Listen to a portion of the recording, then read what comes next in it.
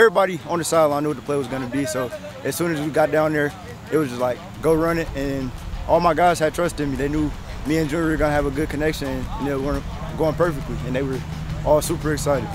That play we knew when we went spread. We work on it every day with my receivers. When we go to stance and start drills, we have a return route, run the slant and return.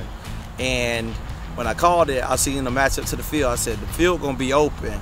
But the OC and I both said, well, Junior in the zone, so Kyari going to look at Junior. He's going to throw it to Junior no matter what. Give me triple coverage, he's throwing it to him right now because that guy's going to catch the football for him. You know, me and Kyari, we was connected the whole fourth quarter. And the last drive, I caught a pass before that, and I just told Coach, just give me the ball. And Kyari put it in the right place, and it was special. Especially being the first time beating them in school history. It's just a special moment.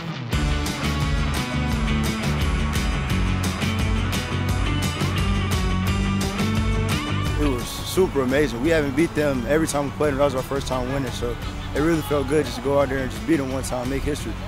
Lakeview has been 0 for 8 against George Walton, and we went down there last year and lost 28-10. So to defeat those guys in that fashion, in that manner, you know, as a coach, you wanted to be opposite. We was up 27-17. You got to finish the drill, but to see the resilience of that team, to be down with 50-something seconds, to drive down the field, and I mean the first play on that drive was the Junior, 23-yard pass on the sideline, and then to finish it, to cap it off with Junior.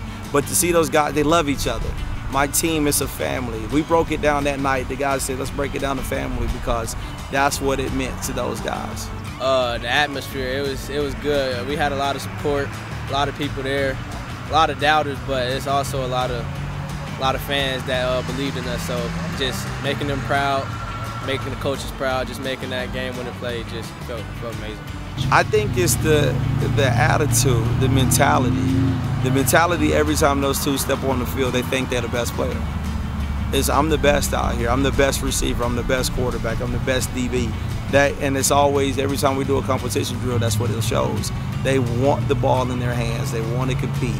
And so when you have that attitude of your two guys that has that connection, and they say, I'm the best and I want to be the best, but it's not they feel like they're the best here. They feel like they're the best around.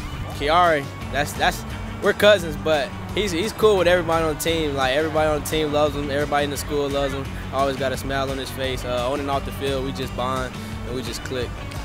He's a leader. He just wants to see us win. He wants to see the seniors do good, so he just gets us the ball. He's more of a goofy leader than a serious one, so he just put a smile on people's face, come out here to have a good time, but also, you know, stay focused, stay locked in, stay ready. Junior, high energy, very good leader. Junior is one of our best leaders. He brings everything, the energy, everything we do throughout the locker room. Junior sets the standard. Junior is the guy that everybody younger and older, everybody looks at Junior. That's the go-to guy. His edge is, it's his senior year, his last year. He want to make something out of it, leave a legacy for the little kids that come to our games. That's his biggest thing, and he does that. Really, I just want to go to college. That's my biggest thing. That's been my dream since I was little. So that's just what motivates me every day. Just get up, I can do this. What gives this team its edge? I think it's Coach. Coach pushes us to be the best we can be. And then the doubters, you know, we get doubted a lot just because of our numbers and people don't think we can play. But at the end of the day, we put 11 on the field, and the guys know that, so we just go out there and play hard every snap. Well, last year, it was a lot of naysayers just saying, y'all are old Lakeview, y'all can't do anything, y'all can't do this, y'all can't do that. So that just motivated us this year, gave us the edge to just like go out here and prove everybody wrong. My team, that mentality with my football team is just different this year. The swagger that they play with, the grit that they play with, but this team loves each other. I mean, they play for one another. When we have competition drills, we go hit. Last year, we'll go hit. I have to blow the whistle saying we're playing buddy-buddy. This year, we got kids calling each other out, hey, I want you, come bring it. And so that attitude shows on Friday night. We are a physical football team, and that's the identity of this team. They strike. They play fast, they play hard, but most importantly, they play for one another.